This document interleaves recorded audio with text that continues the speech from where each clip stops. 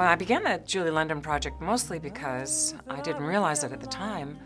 Subliminally, she was in my subconscious. How she approached her music is similar to what I have done as well. She likes simplicity. Come on, baby, light my fire. Try to set the night on fire. Okay, light my fire. I said to the guys, I see a Clint Eastwood movie. I see Clint Eastwood with a cigar hanging out of his mouth and his hat on, and I hear John with his guitar going, a light bulb went on John's head. Is it 16 bars? And then Mike got involved in it as well. We usually get it in the first or second take. A lot of the first takes have been excellent, but so have been some of the second, so nothing takes too long, and if I don't get it in the first, second, or once in a while the third, I'll never get it. Usually they have the arrangements already written, but it's pretty much what is on the page. This way we're kind of coming up what's on the page. Lyn had a way she wanted to do it, and I was, you know, I had the opportunity to help her try to make it come together. Goody, goody for her. I hope you're satisfied.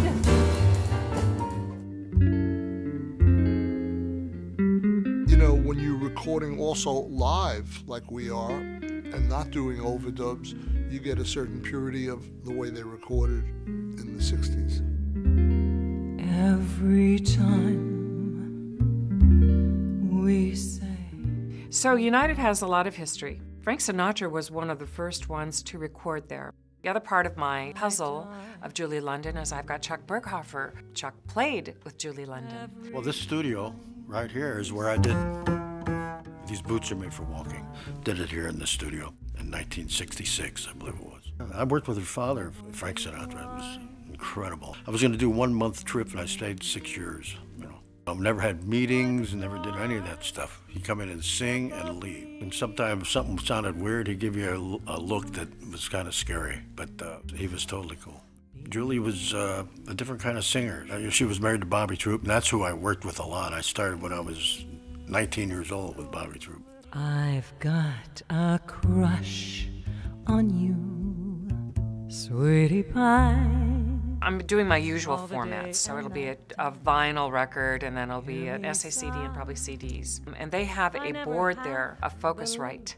It is only one of 10 in the world. Alan is a audiophile hero.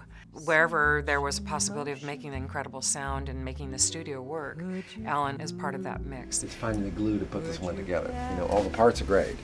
And we've done 17 songs. When you have very, very good musicians who have improvised a lot and read a lot of charts, they just know how to co-create together and come together, and it's less restricting. So every time we play these songs, they're different. My baby on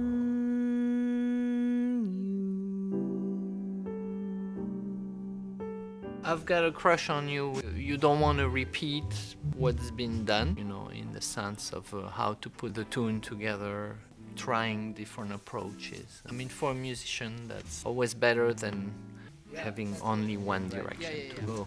We're doing this for K-Jazz. The owner of K-Jazz requested this song of me.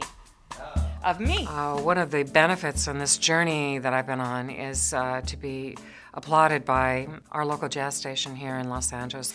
The owner of that station, Saul, wrote to me after my last album and has described me as being one of the most outstanding jazz artists.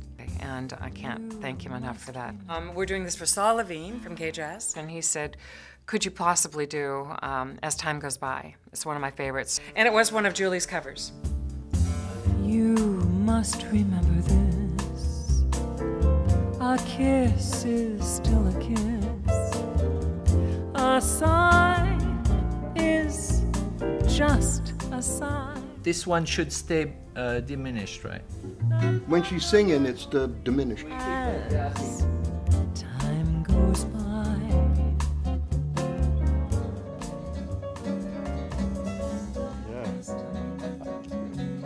Now you were at her home often, And I traveled with her too. You know. And you played bass with her? Yeah. Singing? Well, with Bobby, and she sang. And Right. Jack Sheldon played trumpet. Really What had parties the we trooper in had, the room. Jesus Christ. But I mean, she was very simple. I mean, sang very simply. Some of the stuff, the simpler the better. We did 17 songs in 2 days.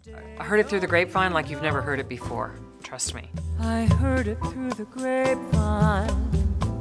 If you can give these great grand studio musicians the opportunity to develop their own work as opposed to trying to execute a already done arrangement where they're supposed to personalize something that's already written and give them those moments, they'll come straight out with ideas.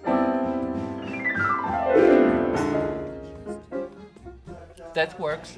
I hope the listeners and my fans will have this as one of their treasures in their collections, that they want to play a lot. Try to set this night on fire.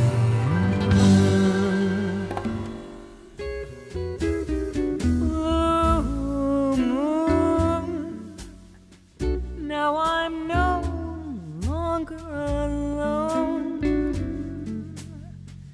without a dream in my heart, without a love of my own, without a love of my own.